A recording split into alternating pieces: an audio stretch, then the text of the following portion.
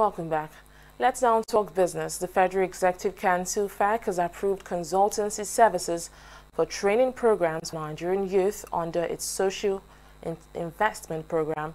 The program for the northern youth is for training in script writing, animation productions, among others, and will have a beneficiary of 1,500 youth, while the training for the youth in southern Nigeria is for software production services with a beneficiary of 2,000 youth. The Ministry of Budget and National Planning, Udo Udoma, gave details at the end of the Federal Executive Council meeting. The memo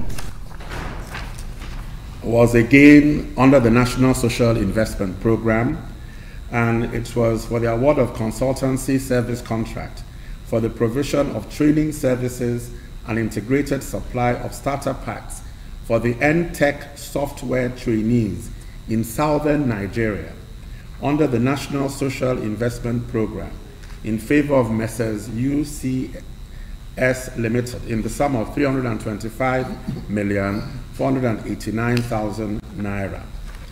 And that is a different sort of training. It's a training for software training services.